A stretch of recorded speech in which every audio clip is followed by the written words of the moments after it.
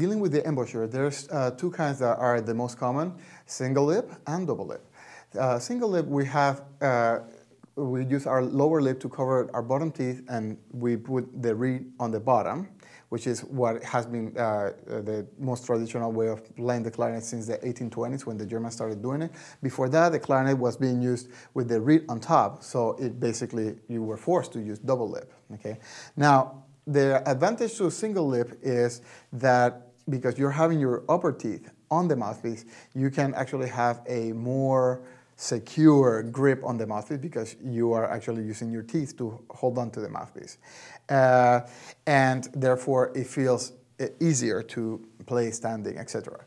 Now, in double lip, we basically have both lips having the contact on the mouthpiece. Now, I must admit that I have yet to find somebody who does not sound better playing double lip than single lip, myself included. But I started in single lip, and then, you know, it's one of these things that I got busy and never really spent the time to get myself 1000% familiar or confident using double lip. But I definitely use it a great deal of times now, especially for playing lyrical solos and for practicing, because using double lip, we get there's one very important thing that happens, which is that when we curl the upper lip around the teeth, there is a physical phenomenon that we naturally do, that the tongue gets curled inside. Now, when the tongue gets curled, if you try that, just be normal and then cover your teeth, your upper teeth with your lips, you will see that the tongue starts getting curled. Now, that curl is actually extremely important for voicing, which we'll be talking later, but it's for getting the proper clarinet sound to go. So when one uses double lip, one of the advantages is that the voicing will be better. We can definitely play with a better way of blowing through the instrument. And because we're doing the double lip, that we avoid clamping down, which is one of the side effects of single lips. Because we feel stronger, we can just produce too much pressure on the mouthpiece. And we have also a bigger oral cavity. When we have a bigger oral cavity, then we actually have more resonance for the sound. The other thing that is really important and advantageous about using double lip is that we get a better connection with how our fingers move.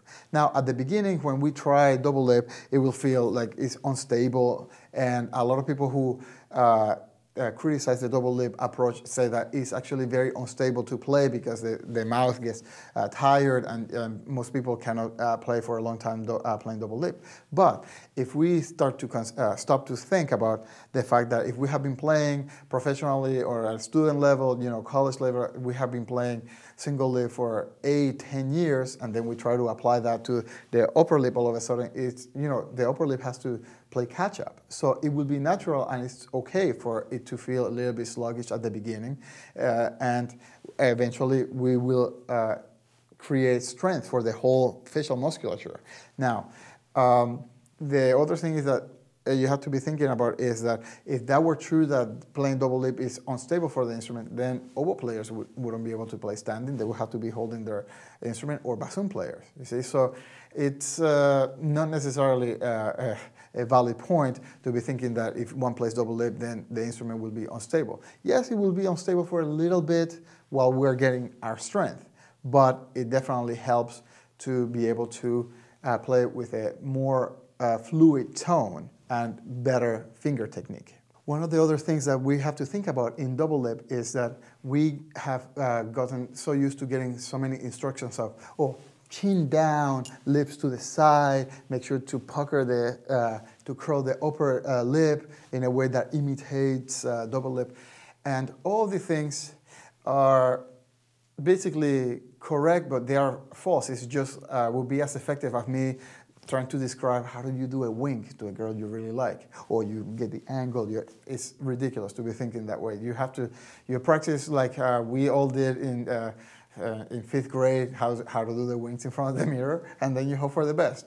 But one of the things that I would like to show you is that when we think about single lip and chin down and the lips to the side, it can create a little bit of tension, thinking that is like a rigid process of getting an embouchure. That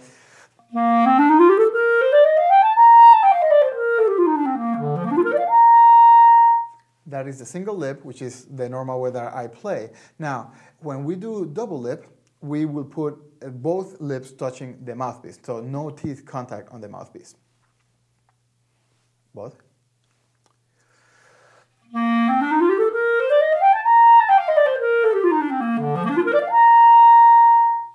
Now, the effect that it feels for me is that then I am definitely in better touch and better contact with what I'm doing with the fingers and how I am managing the air. Now, it might be a little bit difficult to hear the difference, but the way that we can definitely see the differences and hear it is when we play something slow, like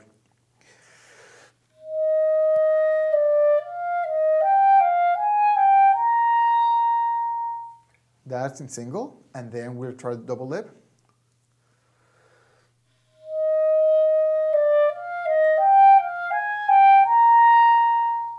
So right there, I felt that I could understand exactly when I was going to move the air and increase the tension to the sound.